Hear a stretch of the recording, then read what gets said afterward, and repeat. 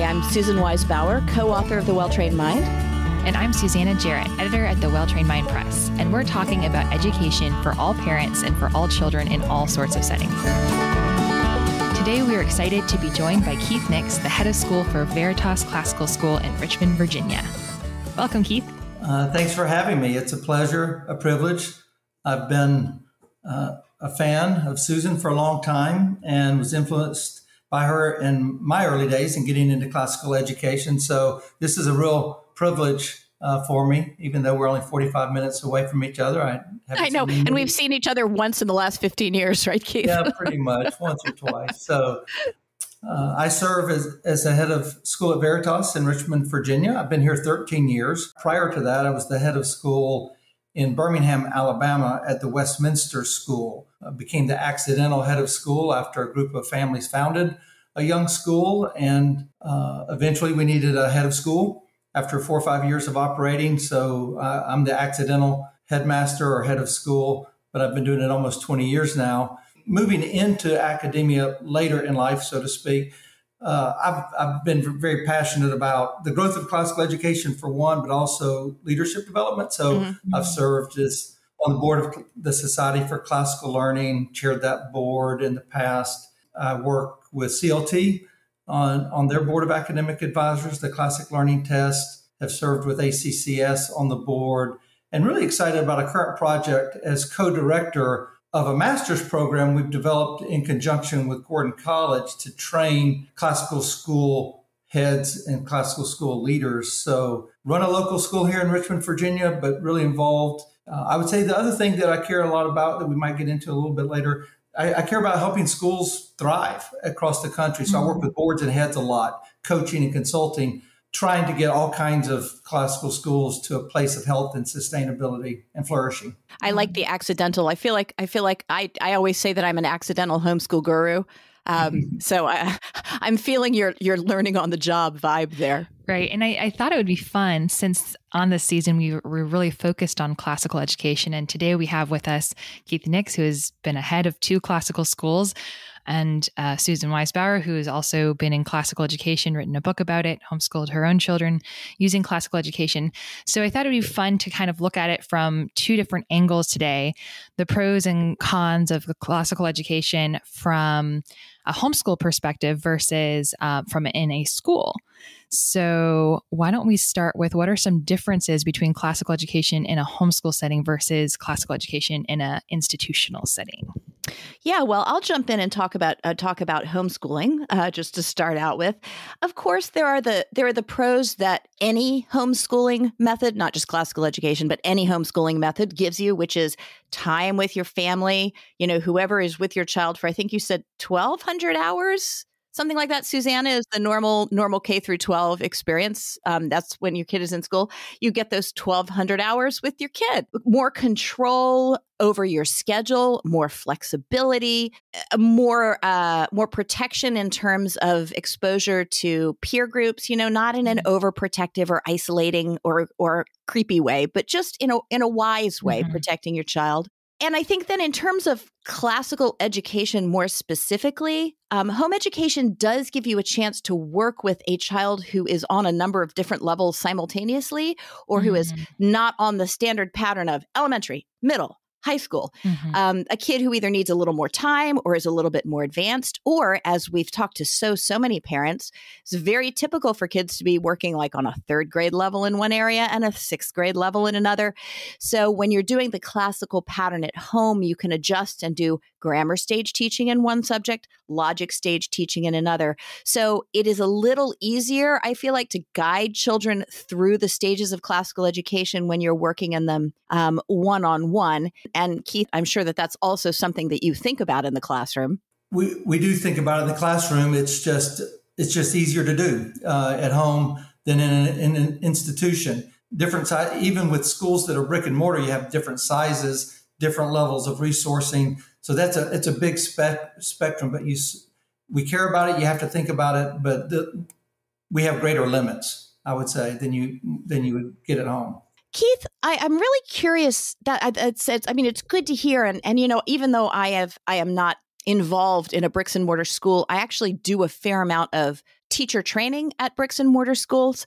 And I'm curious as to what you would think of as a good class size that would allow teachers flexibility in working with the kids who are moving through the stages at different rates? Or does it have more to do with the resources in the school? What would you say would help a school to be flexible in that way? Well, you make a good point, because I think you covered two ways to slice that. One way to slice it would be to have real small classes, 12 or 14, which is economically challenging. Our numbers end up being 16 is our ideal. 17 is normal for us. That's our average across the board. Right. Some classes get to 18. I think doing the level of shepherding, both not just at an academic level, but as you're shepherding the hearts of the students as well, 14 feels pretty different to most teachers than 18. If you're on the larger side, I do think you have to think about aids and resources. So for us, we have an academic support program. And so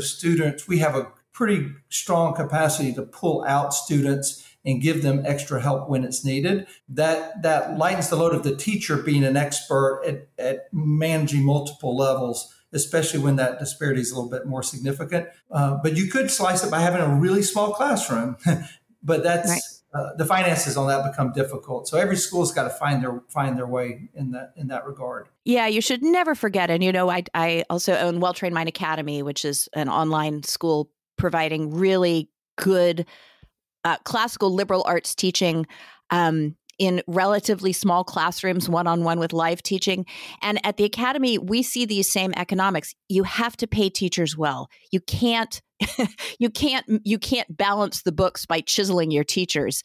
So class size is, your number one consideration when you're looking at balancing that budget out and making sure that your teachers are paid what they're worth. Yep. And that's a soapbox of mine. You have three levers. You can decide class size as a school. You can decide compensation. Those are the two biggest levers. People say, well, I can raise money too. Not really. So it's tuition, compensation, and class size. What do we charge? What do we pay teachers? And how big are our classes? And if you don't balance your books, if you can't make your finances work, and you have some magical, somebody's going to rescue me or we're going to nickel and dime, we're going to do 10 fundraisers selling candy and wrappers to try to balance the budget. It's just a bad model. We have to pay teachers well. So we have to set tuition correctly. And that probably means we have class sizes that are a little bit bigger than what we would dream in a perfect scenario. Yeah. Well, and I know we're getting off on a rabbit trail here, but we'll get back to we do have an outline, folks, in case you're wondering. We'll get back to it in a minute. And the truth is, Keith, that unless you have an endowment, fundraisers don't allow you to plan for the future. They might help with a one-time cost, an expansion or a playground or equipment or something like that. But that's not something you can depend on to compensate your teachers. It's just not reliable. No, you're exactly right. That would be the fourth way you solve the problem is creating an endowment large enough that it throws off enough income, produces enough income to really subsidize tuition. It's really the only viable way to subsidize tuition or to keep tuition lower than it otherwise needs to be to pay your teachers well and have the class size you want. But we're a young movement. Classical schools are young. So a lot of us are just getting in that endowment stage. I do think there's a big opportunity in the world today as people are becoming dissatisfied with where they've been giving large amounts of money historically to institutions. So I am really hopeful about the ability to capture large gifts to grow classical schools. And I do think growing endowments, because the other thing where tuition can get away from a brick and mortar school is operations of facilities. So those are the two places where endowments can really mitigate rising tuition costs, is being able to offset the operations of your buildings as well as tuition. Look out for an email from Veritas Classical School suggesting that you look at your estate planning in your email box soon. Well, those numbers are still sound like in the dream zone for me, because I'm coming from a public school background where my first year, my homeroom class had 49 students in it. The 49 eighth graders.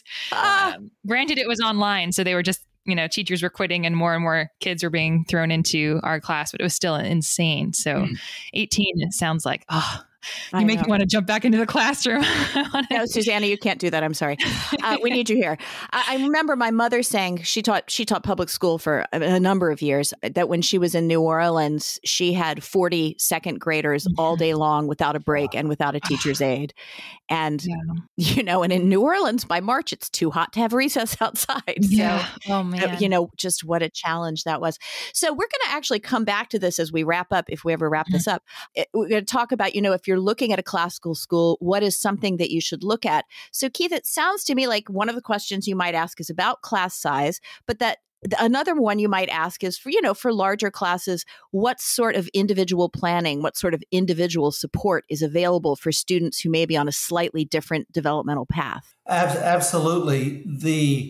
I think part of what families are looking for, even if a family hasn't decided to homeschool, families that are oriented and drawn toward classical Christian education do want to be together as families. So what we try to do is we say we're a school for families. We try to keep families together.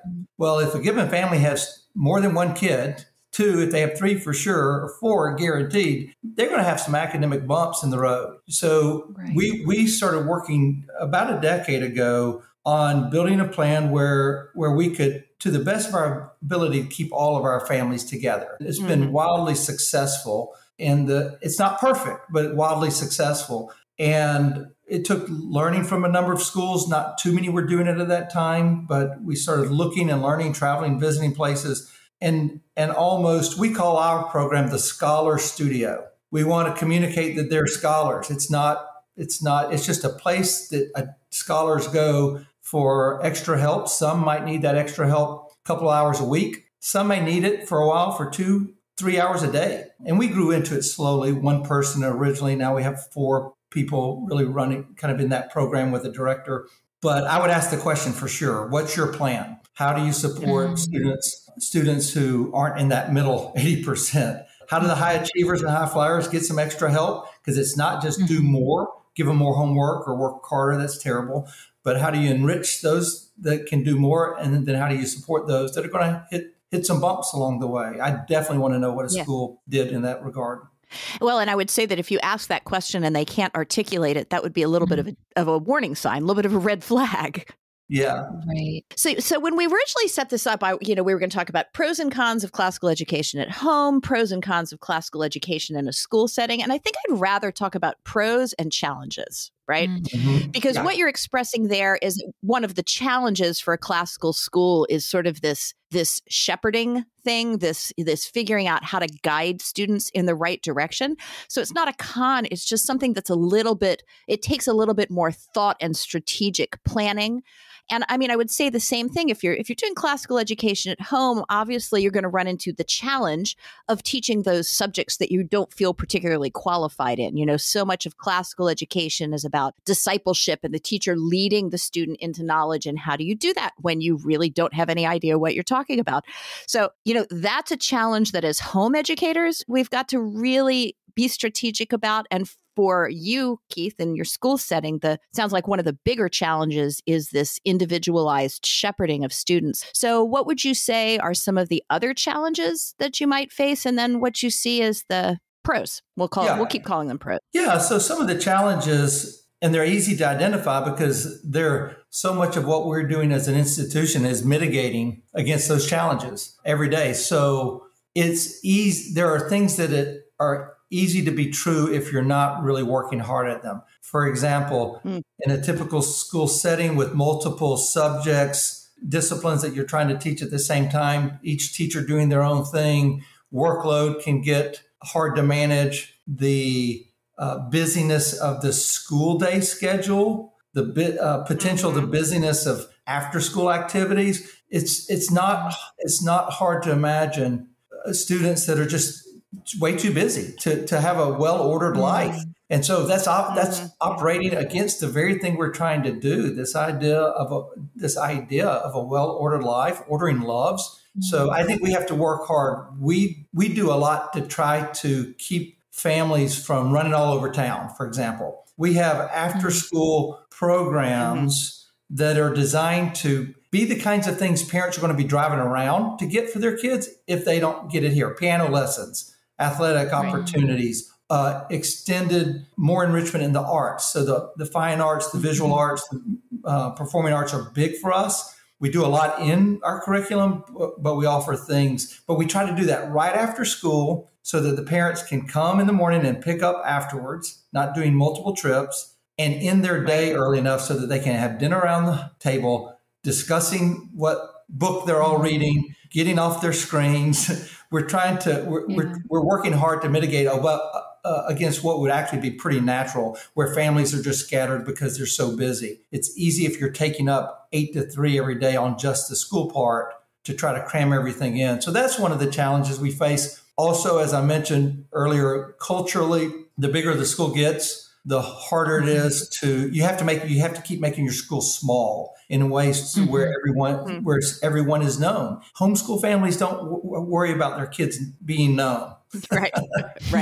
Now, Keith, where does Veritas fall on the scale of small to large? What would you think of as the scale of small to large in terms of a classical school? Yeah, that's a great question. So I've developed, after visiting tons and tons of schools, I've developed an opinion that I think the sweet spot for most classical schools, balancing out economic flourishing with culture, with cultural shepherding and management, is 2 sections per grade, which ends up being about a middle-sized classical school of 400. It could be 380, It could be 420. Just whatever your class size is, times 2 times 13, generally is the math.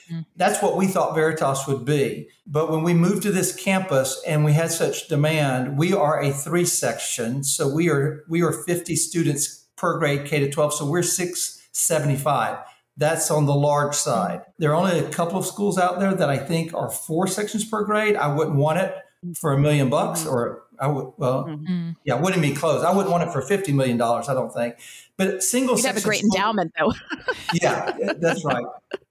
Single section schools are hard too. So a school that's just got 1 first grade, 1 second, 1 third, you get an ebb and flow in enrollment. You can financially, it's just difficult. And it's difficult to fill out some of the co-curricular things that you like, that you think enhance your program, but you just don't have enough students for a mock trial team or a basketball team. So we're on the larger size. I tell most schools that aiming for that 2 sections per grade, a 400 student body, where you have a couple of hundred students in the lower and a couple of hundred students in the upper, is a really good place to be able to flourish institutionally, but also to know every student. The knowing every student part gets tough for us at this size. This is something else to put in our, what do you look for if you're thinking of putting your kid in a classical school? I really like this concept of, you've got to make sure that your child is known, because of course, one of the challenges as a homeschooler is that you don't have easy access to teams. You don't have easy access to debate. You don't have easy access to music and art and those things that are harder to do in the home. So if you look at a bigger school, you might look at all of these different opportunities and be sort of dazzled by them and think, look at all the different things that my kid could do. But you want to make sure that your child stays known, particularly coming out of a homeschool setting. Yeah, absolutely. And schools, if you're in that move and you want to ask about that and you want to see the school answer that question really, really thoughtfully, if they say, oh, they'll be fine, that would be a red flag.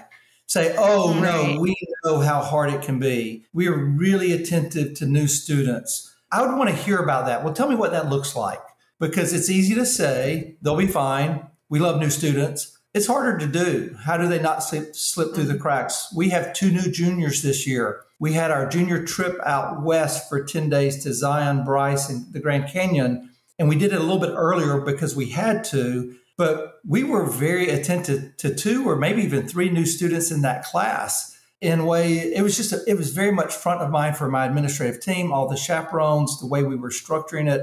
They were letting me know how that was going on the trip. It was just very intentional. We're paying attention to the new students. So I would definitely ask what that looks like and how thoughtful they are about it, because it's there's an academic piece, but there's also a being known, a cultural making friends piece that's really, really important to be aware of if you're a parent doing that. Well, that's what prepares the space within which children can learn. They can't learn if they're anxious, if they're afraid, if they're lonely, if they're not sure that the teacher knows their name. So it sounds to me like there could be some useful questions as well from the parenting side that a parent could ask a child in a non-threatening way, casually over ice cream. So, what's your teacher's name? Is there a way? I don't know. Is there a way to ask a kid, does your teacher know who you are? Because I think that's actually a really good question. But I think sort of saying, does your teacher know who you are probably isn't going to be the way to do it. No, but asking them if they feel known is a big one. And we do a student culture survey every October, and it gets at some of those questions about being known, being respected, a predictable and supportive environment. It's getting at some of those elements, that context that to your point, Susan, is this a setting in which learning can go on? Or are there so many other insecurities or distractions or challenges that the learning process that you want is mitigated or hurt in ways that aren't necessary? But yeah, I think that's a good question. If I was a family looking at a school, I would say, can I talk to a family that was new last year and get an idea of how their experience went? And maybe it's a couple of families, because even when everyone's working together, parents, school, teachers, and administration, it still doesn't always work. There are no guarantees. Transitions are tough. Yeah. Transitions are tough. I wonder if, what this makes me think of is, as we were preparing for this podcast, we were talking about, things that you were passionate about and talking about creating these spaces where students feel known. One thing that came through that you're very passionate about, Keith, and have worked hard towards is making classical education accessible to more families and to more students. And I think this kind of feeds a little bit into that conversation. So I wonder if we can transition here a little bit to those factors of what schools can do for new families, or what schools need to be working towards to be more accessible and making classical education more accessible for more families. Yeah, I think about it in two ways. I think about making classical education more available across the nation, across the world. And I'll answer that one second. The first way that I think about it is, what am I doing at my school? What have I faced? Because part of me moving to Richmond, Virginia from Birmingham, Alabama, was the vision and the possibility of a school that looked more like the kingdom of God more broadly, or look more like the demographic of the city of Richmond, right? So that was on my heart.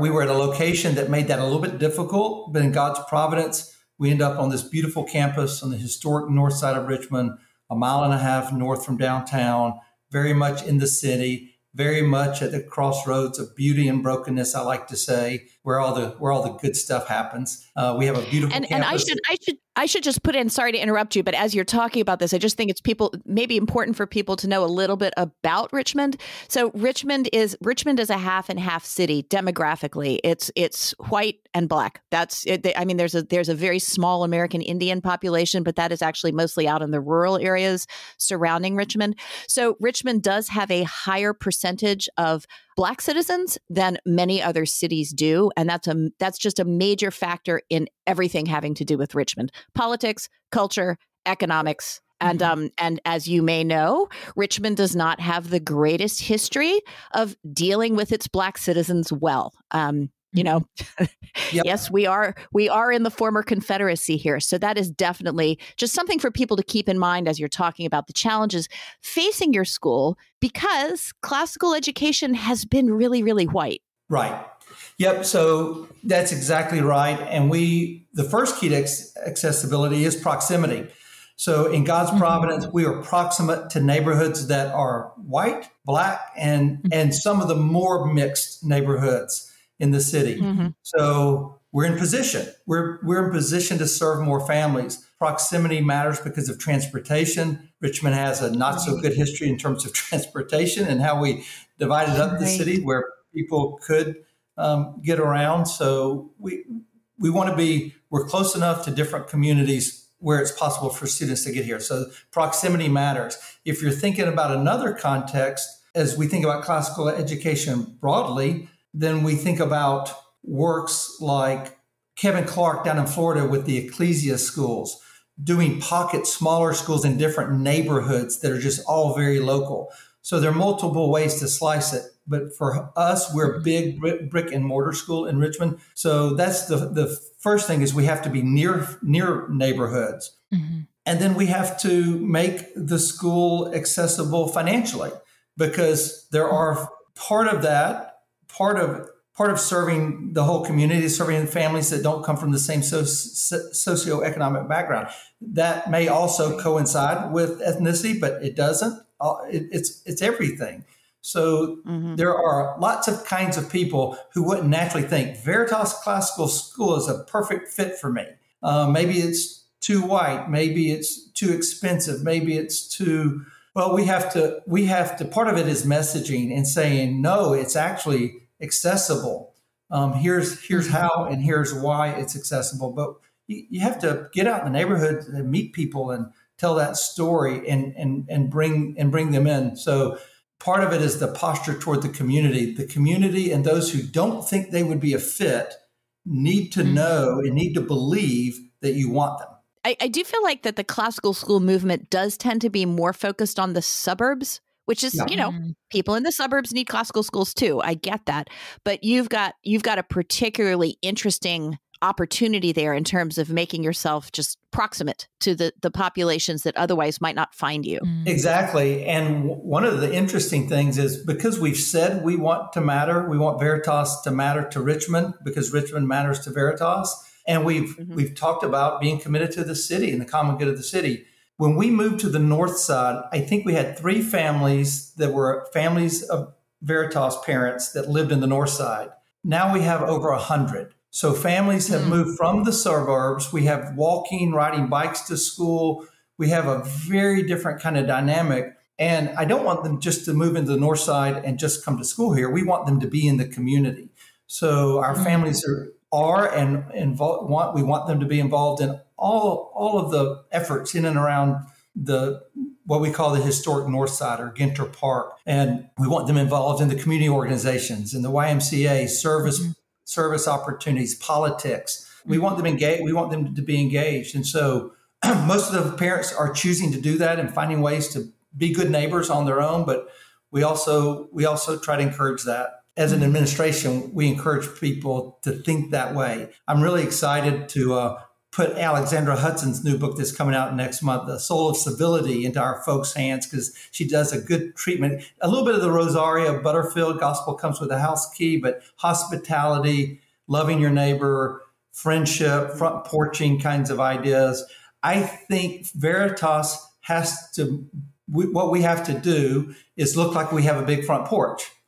And are welcoming and hospitable, not only to get them in, but then when they get here, how do they feel? How comfortable do they feel? And so that's just something that's top of mind for us is what does it feel like for those who might feel not as at home or not as comfortable because of the color of their skin or because of their economic background or because of their family situation. Right. And they're not in a family where the mom or dad can drop off the kid in the morning and hang out for 30 minutes or 45 minutes and get to know their parents. Yep. How do we enfold those parents? So that accessibility crosses lots of different personal circumstances. But once you have that proximity and posture toward accessibility, you've really got to make it, you've got to have academic support.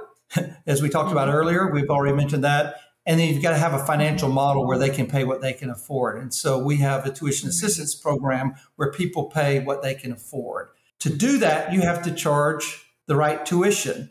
So I don't like the word affordability. I like accessibility. Schools that say they want to make themselves affordable set the bar too low, set the tuition too low for everyone because they try to set a level that everyone can afford. Well, then there are a lot of people who can't afford more. So that's a tricky thing, but you got to get your tuition set right so that you can bring in more families and make a more beautiful school that can potentially have 100 or 200 more students than you would have otherwise. And they bring a lot of beauty to the school environment in lots of different ways. So that commitment has to be that commitment to accessibility from a brick and mortar school, no matter where you are, has to be really thought out and attended to it there's a lot that needs to happen that won't just happen naturally. Yeah. And I'd say that, I mean, classical education at home can also be inaccessible because of work schedules, because of parents. I mean, no matter how many times people tell you that you can homeschool, if you really feel completely inadequate, you're not going to enjoy this process. You know, you're not going to do a good job because you're always going to be struggling with your own sense of failure. I have always said that not every family should homeschool. I'm a big fan of it. Not every family should homeschool. And, you know, and homeschooling families go through different seasons of their life where they might want to put one child in school for a while, all the kids in school for a while. You know, when I think I've told this story on previous episodes of this podcast. I can't remember, Susanna, but when I've got 4 kids, and when my youngest child was going into middle school, her brother, who was closest to her in age, was getting ready to go off to college. And she'd been raised in this house with, you know, 3 rambunctious boys. She always had a brother to entertain her at any point. She just called them the brothers. They had this, like, you know, group name. And I thought, all of a sudden, this kid is going to be all by herself, and it's just going to be her, and it's just going to be me. And I don't think that's a good dynamic. So for middle school, we put her in a classroom. And then for high school, she was like, no, I want to come back home. But families go through that sort of, you know, dynamic where you need to have options that are not just you. And I would say that the proximity and the finances are probably the 2 things that tend to stand out as the biggest bars for homeschoolers investigating the school options. So I mean, it's kind of embarrassing sometimes, but I think that if you're looking at a classical school, one thing you should say is, I'm not sure we can afford this. What are you going to do to help me here? You know, I'm sure that's your favorite question from parents coming in, Keith, but it's got to be asked. Yeah.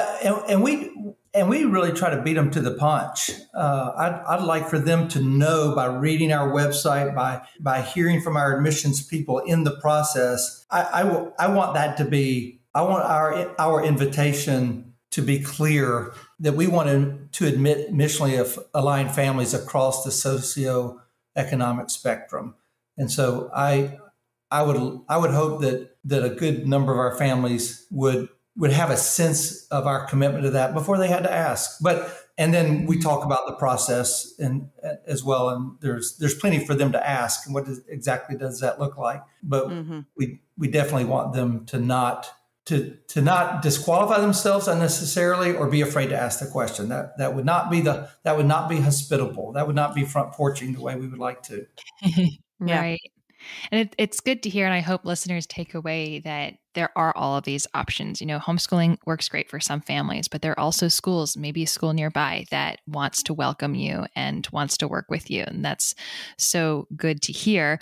Moving into the sort of broader picture of classical education, spreading in the bigger world, making it more accessible and more available. My next question is more, how do homeschools, non-traditional schools, and brick and mortar schools help out there with growing classical education more generally? Well, I mean, I definitely think that homeschool gives you the opportunity to really pioneer something, right?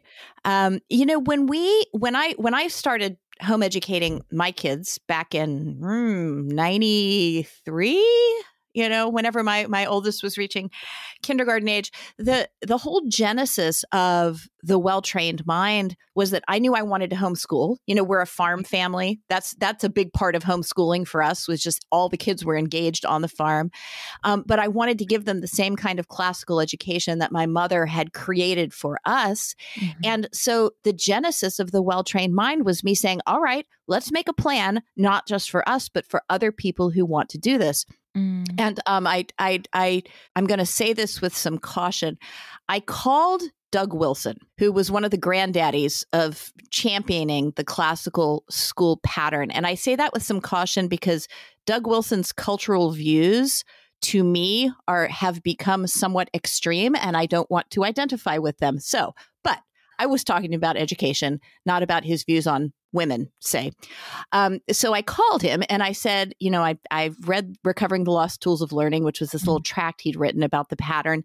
This is how I want to write a guide to homeschooling. And I remember his exact words were, okay, good luck with that. I don't think it's going to work, but go for it. right? I mean, because he was because he had a traditional bricks and mortar school. Right. And so, but I was like, well, this is what I want to do. So we wrote The Well-Trained Mind, and it really did pioneer a new way of thinking about homeschool at a time when homeschool was very much a Becca, or correspondent to University of Nebraska Lincoln. These were kind of your options.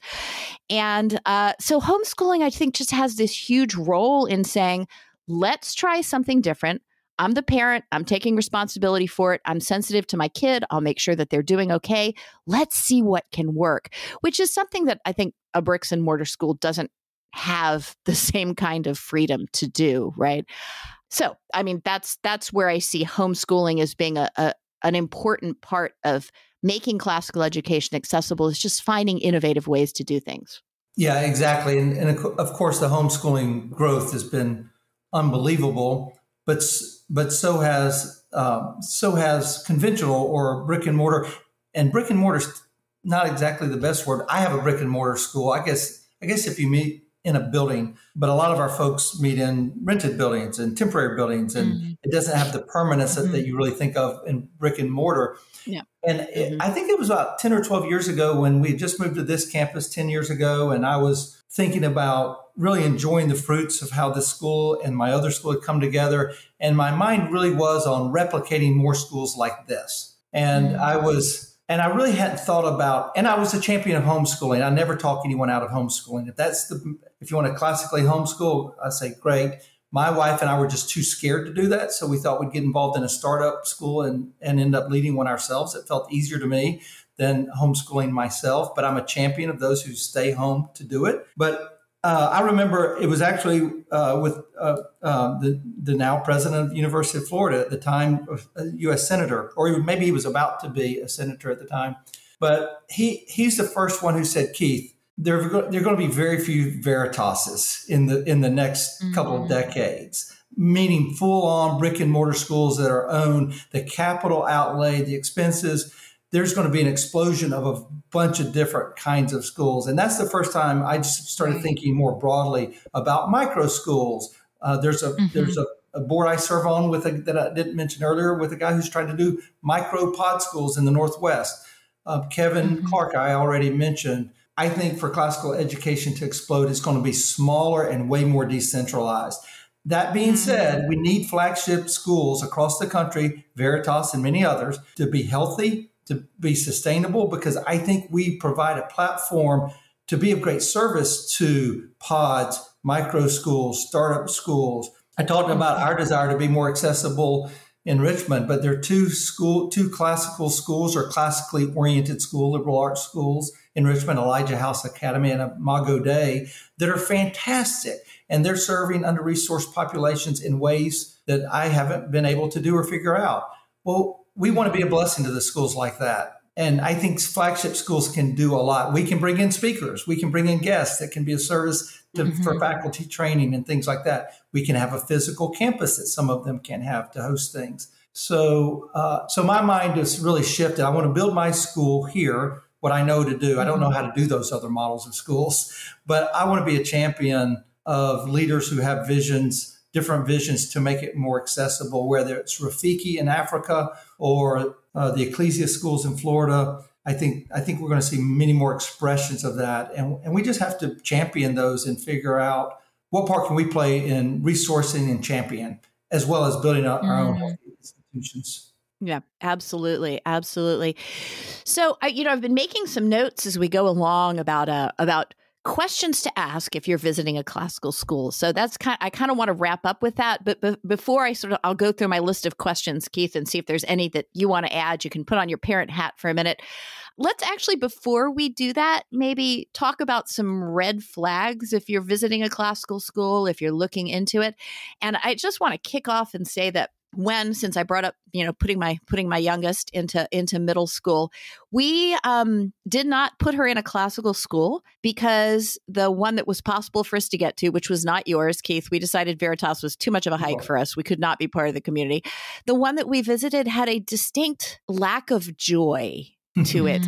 I mean, obviously there was great academic achievement going on, but I walked in and there was a rigidity, there was a programmed aspect to it that I could not see working for my, previously homeschooled child who used to start her days by running out barefoot to walk on the top of the barn roof.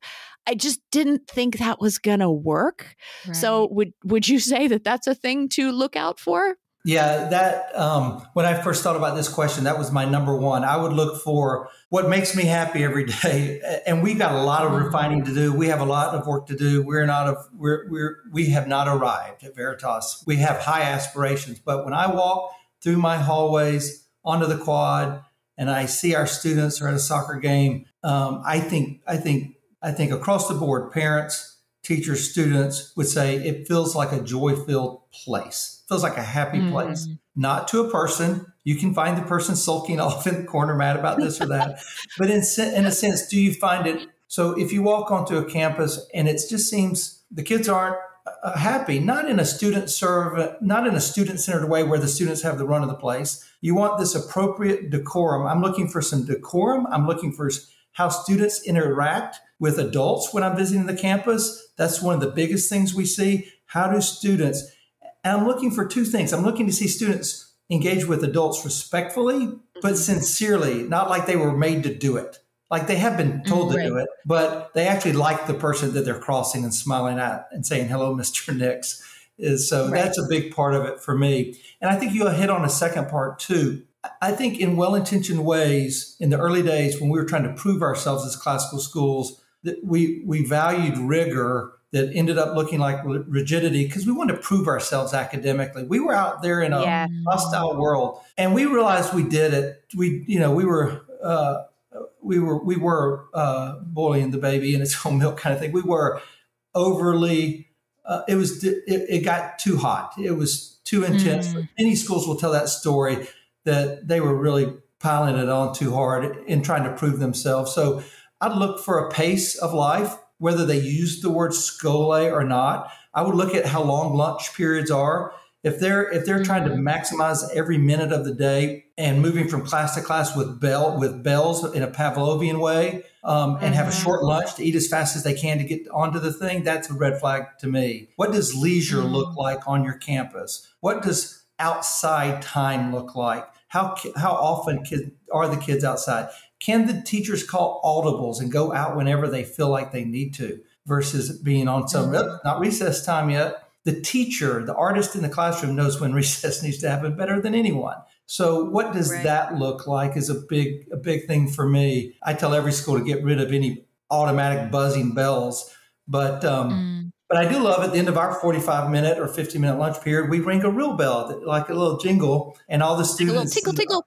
Yeah, it's a very humane kind of bell. And the students gather under the big oak tree, all the upper school students, and sing the doxology and reframe themselves before they go back into the class. There's a feeling about that that's not rushed. It's not hurried. Do some of our students feel like school is too much and rushed and hurried? I'm sure it does. Sure. But it's something I would want to know the school is thinking in that language. I would also ask the school about discipline. And you kind of want to see a smile on their face, not here's who's in charge of discipline, or here's our policy or rule book. But you want them to talk about discipline as this big opportunity to get at the hearts of kids. Discipline is an opportunity to know our kids in a way that we wouldn't have otherwise, and to point them to Christ and see repentance and restoration. So most schools assign, and especially most public schools or independent schools, like that's the low end. That's the job that nobody wants. You've got student discipline, where we think it's the good stuff. That it's the good stuff. And so those interruptions, because kids sin and teachers sin and administrators sin, and because we sin and we mess up, those interruptions are beautiful places to do the real work that we're trying to do in forming souls, not just filling minds. So I would ask about that. I would look for an overemphasis on the athletics. I like athletics done well. I like them to talk about the gymnastics with a K, gymnastique, the idea of embodied learning, that our bodies are a part of that. I'd want to hear them talk about that. I'd want a big emphasis on the arts, even with little resources. Show me you care about it. Show me you care about the visual and performing arts and musical arts. When there's a lack of that, I'm a bit concerned. Even if it's aspirational. Boy, I wish we could afford. Yep. We do this little bit of thing. We have a small choir. When I got to Veritas, that existed. There was a small choir. That was it. But the way they talked about the music program, we have 100 plus, maybe 120 students in our strings program now. It is massive. I remember when we had 1 or 2, but we had a visionary, a champion of the strings with aspiration. So I want to talk. I want to hear the school talk aspirationally, even if they're not well resourced yet, about the arts. Yeah. And then I think something we've touched on that I think is worth emphasizing as we sort of come to the end here is I think I would ask about the financial model, right? Is because this is part of finding out if the school is in a healthy place. I know you had mentioned earlier, Keith, that some schools try to make themselves accessible by keeping tuition artificially low, but that means something important is being squeezed somewhere else. Yeah, that's right. So I would ask about the financial model and philosophy of the school. Let them articulate it. You'll know pretty quickly if there are schools just scraping by trying to pay the bills and not paying their teachers enough. That won't be hard to identify. You want to hear a more well thought out philosophy about understanding the real cost of running a school while paying a fair wage. Okay, what are those costs? And I would say just from my experience with schools, and then also from a parent's point of view, if you walk into a school and every single teacher there is in their first or second year of teaching, and I have seen that, that's a red flag because they are not paying a wage that allows grown people with families to have a stable life, and a constant turnover of young employees who then have to leave when they start a family because they can't afford to do it anymore is just a recipe for instability. It is. So asking for faculty and student attrition rates is a key data point. Yeah, if they're running lots of small fundraisers, we help schools. We do one annual fund a year. We ask our parents, unless we're in a capital campaign, we're asking our families to give on top of tuition one time a year. But we're not selling stuff. We're not having our kids sell stuff. We're not scraping, and we're running our school basically off tuition. And we're raising money to do enhancements, enrichments, things our families want. They're not core or necessary. That extra bus, we could get a couple of years out of that extra bus. We could keep moving the physical goals in the gym in and out every day, or we could install some that come down. So we use fundraising for things that we want, but not core operations. Definitely not compensation. We want our compensation problem solved with the right tuition. So that's easier said than done. I get it. But over the years, we've helped many, many schools move to that model and get healthier financially, which is good for everyone. So as we wrap up here, then, as we've been going on, I've made a list of 10 questions to ask when you're visiting your local classical school. So let me run through those, and then you can add any suggestions. We'll have to footnote you, Keith. This is Keith's list. You're visiting, you're going to ask all of these things. Number one, how do you adapt for students who come in at different levels or who are on different developmental paths? What strategies do you have in place for that? How do you make sure that students are known by your teachers and by your administration? What's your strategy for making sure that they don't disappear, that they are present and acknowledged? Number three, can we talk to a family or two that was new here last year? I just have this vision of this one family that had a good experience fielding all of these questions, right? Yeah. Number four, how can I afford this school? And what's your financial model? And as part of that, you sort of have a red flag out if it looks like they do a zillion small fundraisers, particularly if those fall on the students and the parents every year. Number five, how often are they go outside? When do they go outside? What's recess like? Do the teachers have where are the breaks, and how much power do the teachers have over those breaks? And I would say too that the younger children are the more important. That's just absolutely vital. Right. Yep. 6. What's the philosophy of discipline? And then I think from what you were saying, Keith, I'd wait and see if they produce a rule book or if they actually give you an answer to that. Exactly. Yep. All right. 7. What's the emphasis on athletics? And I think maybe that's another one where you just sort of wait and hear what they say, because you don't want them thinking, oh, this person really wants an athletic team, so I'll talk it up. You want to actually hear what the real place of athletics in the school is. 8, How much attention are you giving to the arts? And what are your aspirations for the future? Because I hear you saying that that's a bit of a developmental thing, particularly with a smaller school. I think maybe a lot of times you're waiting for the right person to come along. Yep, that's good. 9, what are your faculty attrition rates? How many people have you had here who've been here for 10 years or more? It's a good sign. And then 10, what are your student attrition rates? Yeah, it's a great list. I would add just 1 or 2. I would ask how the governance is structured in the school and how does the board relate to the head. So what we're having in classical education right now is a lot of schools moving out of the early founding era of a board, which is a working board, which they tend to be too operational. And the boards have their hands in the operations, personnel, curriculum, annual budget, all kinds of things that should be under just their single employee, the head of school. And a lot of schools know that now. A lot of schools 10 years ago, 15 years ago, didn't know they should be doing better. I think we've spent the last decade telling them that. So that I'd want to know if they have that understanding, or if if they still have a governing body that's running the school versus a hired executive leader, head of school that really is their sole employee. I know we're keeping you for a really long time, Keith. I promise we'll let you go shortly, but I would, and this depends too how far in the weeds you want to get. Maybe you don't want to ask all these questions on your first visit, but if you're thinking of enrolling, definitely some things to dig into. Yep. From my own experience on nonprofit boards, a lot of institutions go through this switch from what's called a founders board, where there's a visionary that starts this thing and everybody that's on the board is one of their friends or relations. And then you go through a transition where it gets big enough to where other outside influences need to come in. And that's a necessary and often messy transition that nonprofit organizations make. And sometimes it can cause a lot of chaos in the institution itself. So if you don't want to get caught in that chaos, one useful question to ask is who's on the board and how many of them are related to the founder? It's just sometimes it can help you gauge the institution's maturity. That's all. That's a very good one. Yes. Dan, you said a couple of things. Was that was the governance? So governance, governance is, and how the board relates to the head of school. Yeah, I think that's it. I think we've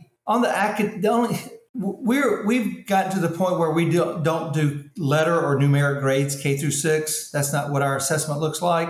I'm not saying every school should be there. It's a hard thing to pull off, but grades are a modern invention in the history of education. And they're largely 100% poor. So I would say I wouldn't knock a school for having them, but I would sure want to know how they think about that. And I want them to recognize how progressive the whole idea of grading came from and what its limits are and how they're working to focus on habits of the heart and mind and not just letter and number grades. Not just letter and number grades. That is a really, really good point. Yeah.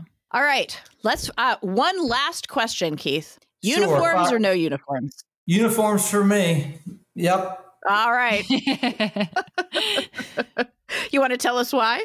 Well, I think there are 3 things. I think that once it becomes part of the culture of your school, every student is going to go through a phase where they like it or not, but it simplifies their life. They're getting ready in the morning. My daughter, who's an artist, who likes to dress like flamboyantly, when she chooses, she actually liked having a uniform because it took that decision making out of her morning routine. I'll just put on what I'm supposed to put on. So that the simplicity of that. When it comes to accessibility, my kids, before we started the classical school that was started in Birmingham that we jumped on board with early, but our kids had been at a large Christian school that didn't have uniforms.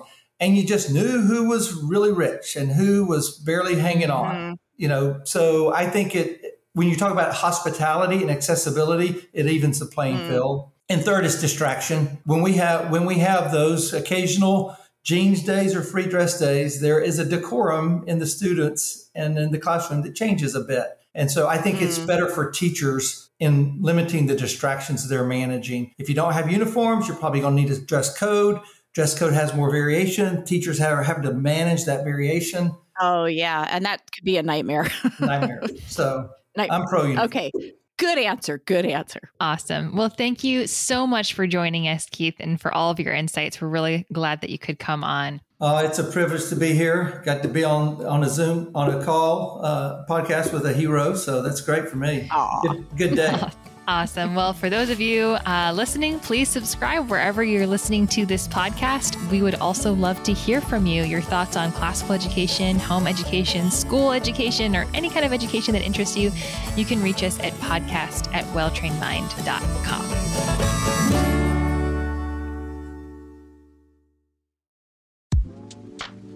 Hi, it's Susanna here with a quick end of episode note.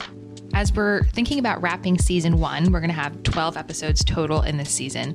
We just want to give a huge thank you to everyone for supporting the very first season of this podcast, for subscribing, for reviewing, for sending us emails and suggestions. We really appreciate you so much. It has truly made the experience of starting a podcast rewarding, and we're looking forward to many more seasons to come. To thank you for your support, we are offering a 20% off coupon for the Well-Trained Mind store that will run from today, November 8th, 2023 to November 15th, 2023. And that code is in all caps, WTMPOD. That's WTMPOD. It'll work for items on our online store at welltrainedmind.com. Thank you so much for your support throughout season 1 of the Well-Trained Mind podcast. I will link all this information in the show notes. Have a great day.